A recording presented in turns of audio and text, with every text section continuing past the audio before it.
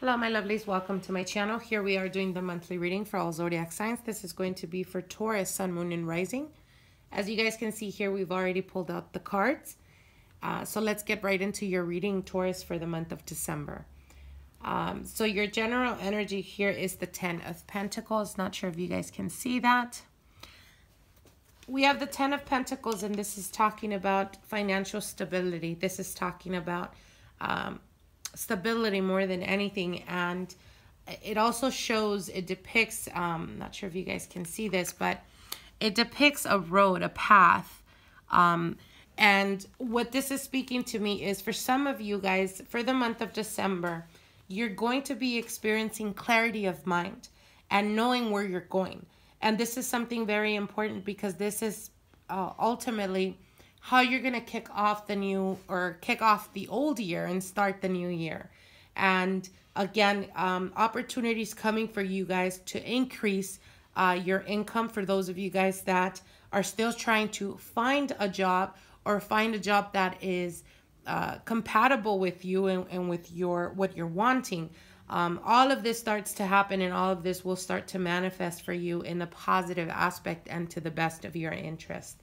Now, you do have the 8 of Wands here with the 4 of Swords. So for some of you guys is expecting communication from someone, perhaps someone that is no longer communicating with you, or that they've been silent for quite a while. They will be communicating or trying to contact you for the month of December, going into, I want to say, the first week of December, going into the second week of December. Now, this could be attachment or attachments to people from the past, as we do have the 6 of Cups here. And for some of you guys from the last reading of November, I believe, for those of you guys that experience an ending in a relationship, this could have to do with that, where they've been silent for quite a while, and out of the blue, they start to communicate, and they try or are trying to get closer to you. Now, the 6 of Cups does signify, again, people from the past, relationships, exes. But this can also represent almost like feeling or saying to yourself that you're over this, but still hoping that there may still be hope. Now, you do have the Page of Swords here, and the Page of Swords is... they may be communicating with you, again, like I said, trying to get closer to you. And you may feel like you're defensive, like you have to protect yourself, like maybe they're not being completely honest. What Spirit is telling you is, with the 2 of Pentacles, you need to find the balance or make a choice in order for you to move forward and go into the next phase of your life. Whether this was based off of a choice, meaning whether it was you that pulled away from this relationship, or whether it was the partner that pulled away from this relationship. Spirit is trying to guide you, and it's trying to, again, clear the way, make way for you to go into better and not only circumstances, but to put yourself in a better position to embrace new beginnings, Taurus. So pay very close attention to that.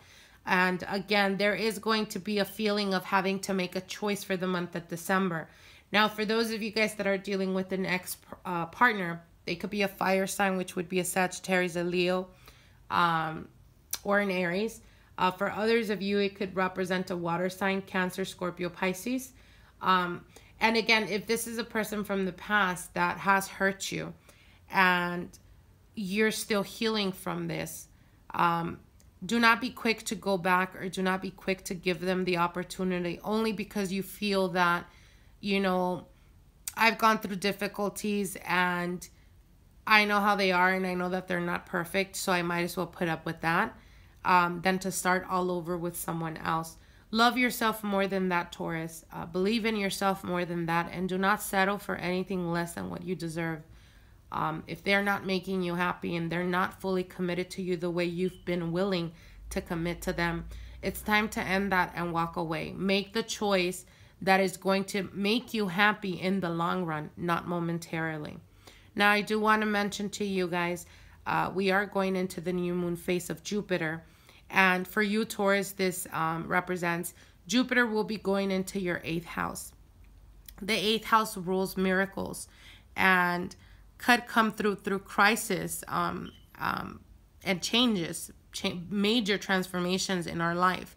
So what this means to you is Jupiter going into your 8th house. It could be expansion, and again, things manifesting for you, things that you've been wishing and desiring and hoping for a very long time. Unfortunately, this usually happens after a crisis. So again, for some of you guys, it could be the ending of relationships.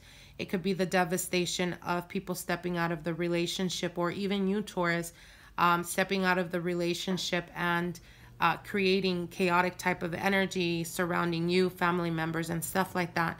Nonetheless, when Jupiter goes into your 8th house, this has already happened, or you've already been experiencing this.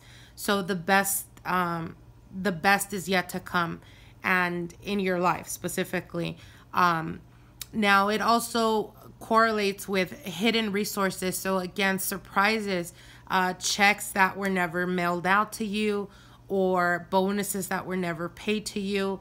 All of this, the 8th house rules. And with Jupiter, which is a very lucky planet, it's going to be bringing to you hidden resources. So don't be surprised if you hear from someone that owed you money and hadn't paid you. But it also rules healing and secret developments, powerful revival in your energy, in your aura, Taurus. So definitely very beautiful reading. I hope you guys enjoyed this. Like, share, and comment. If you haven't subscribed to my channel, definitely subscribe. And we'll see each other in the middle of the month. Bye.